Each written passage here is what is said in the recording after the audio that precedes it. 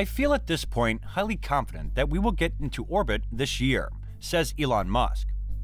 Hey guys, welcome back to our channel, Elon Musk Evolution, where we tell you all the latest news about Elon Musk and his multi-billion-dollar companies. In today's video, we are going to tell you about nuclear-powered Mars Express Starship that has been unveiled by Elon Musk. Despite tremendous hype ahead of the upcoming presentation, Elon Musk gave an update on SpaceX's plan to create its interplanetary Starship rocket on Thursday night, but stopped short of revealing a firm launch date for an orbital test or new missions. I feel at this point highly confident that we'll get to orbit this year, the entrepreneur told an audience at the company's Starbase facility near Boca Chica, South Texas, while hinting at a potential pivot to launching from Florida if the company encounters regulatory roadblocks. Musk was speaking against the backdrop of the spacecraft's fully stacked structure, which stands 394 feet tall, or 120 meters tall, and features a matte black upper stage atop a gleaming silver Super Heavy first stage rocket. They form the world's largest spaceship, towering over even the Saturn V rockets that carried people to the moon during the Apollo era. Starship, which will be made of stainless steel and designed to be totally reusable, will be the world's most powerful rocket, capable of lifting up to 100 metric tons into Earth orbit. SpaceX envisions the ship delivering passengers and cargo to the Moon, Mars, and beyond, and NASA recently awarded the corporation a contract for a version of Starship to ferry astronauts from lunar orbit to the surface as part of the Artemis program. Musk recapped his eventual goal for populating Mars as a life insurance in case of a calamity on Earth, as well as the first step into spreading humanity's imprint outside the solar system, in his first detailed status report on the project since 2019. His sales pitch for Mars: it's going to be cramped, dangerous, difficult, very hard work, and you might die, though he expects to terraform the red planet in the future.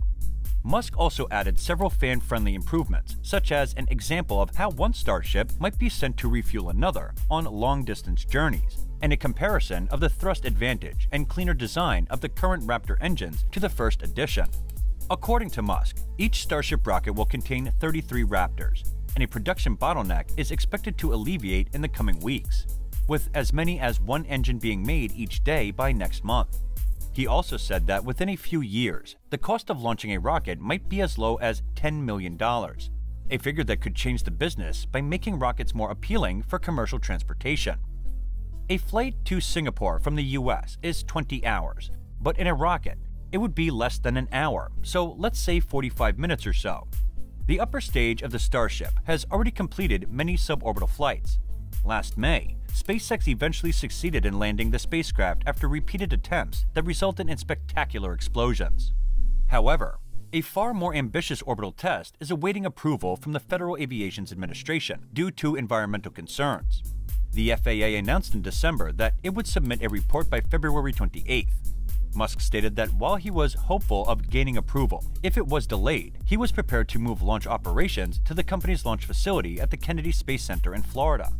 He also mentioned that the company's acquisition of former deepwater oil rigs to transform into rocket launch and land locations could be useful.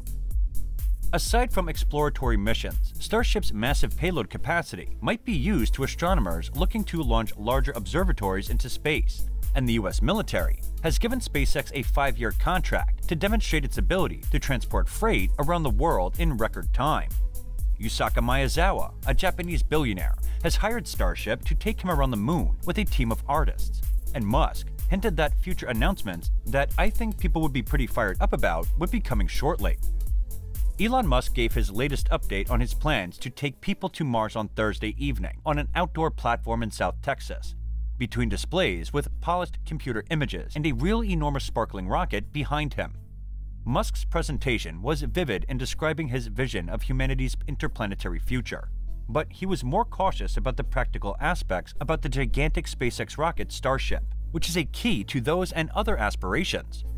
Before it can go into orbit or complete a multi-billion-dollar contract to land NASA astronauts on the moon, let alone occupy the red planet, the spacecraft must clear a slew of technical and legal barriers.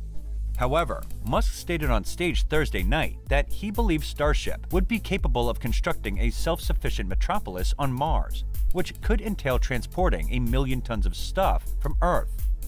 This is the first point in the 4.5 billion year history of Earth that it has been possible, Musk said. We need to seize the opportunity and do it as quickly as possible. I want to be frank, civilization is feeling a little fragile these days. Let's make it real, Musk said after watching an animated simulation of an imaginary Mars settlement serviced by SpaceX vehicles. SpaceX has been working on Starship, the most powerful rocket ever, for several years. It would also be totally reusable, unlike any prior rocket. This has the potential to drastically reduce the cost of launching payloads into orbit. Less than $10 million to launch 100 tons into orbit, and Musk believes it will be doable within a few years. SpaceX has made a series of test flights on the top half of the spacecraft that will go to orbit and then return during the last 3 years, demonstrating how it might belly flop in the atmosphere and then land. In May 2021, one of the flights was successful, while the others resulted in explosions. A much larger booster stage, known as Super Heavy, with dozens of engines, is required to reach orbit. That hasn't been put to test yet. Musk, on the other hand, has a history of making overly optimistic scheduling promises. When he first talked about his Mars rocket in 2016, he indicated that the first test mission to Mars, without people on board, would launch in 2022, and that the first people to visit Mars would leave 2 years later. Musk estimated that the first orbital rocket would take place within 6 months, when he delivered an update in September of 2019. However, despite the fact that 2020 is now here, SpaceX has yet to attempt an orbital launch of Starship. In his lecture on Thursday, he expressed confidence that it will happen this year, although he was unclear about the details.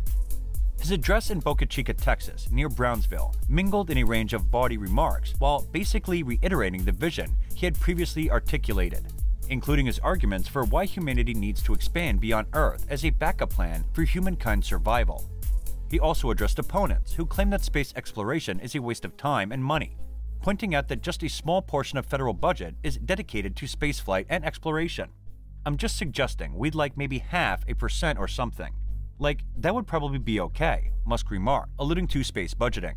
He mixed in technical specifics regarding the company's enhancements to the next edition of the Starship engines.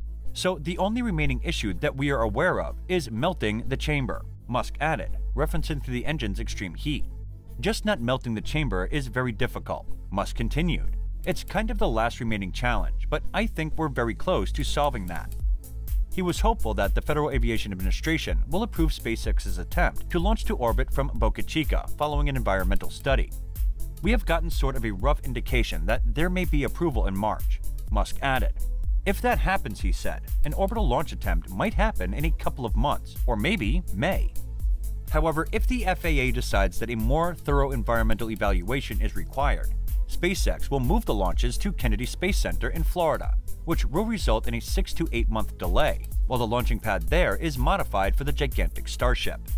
NASA plans to use Starship to transfer astronauts from orbit around the Moon to the Moon's surface, in addition to future voyages to Mars. Aside from Starship, returning astronauts to the Moon will necessitate the Space Launch System, another big rocket under development by NASA that is also behind schedule. And this is it for today, guys. What are your thoughts? Tell us in the comments section below, and don't forget to like and subscribe. And thank you for watching.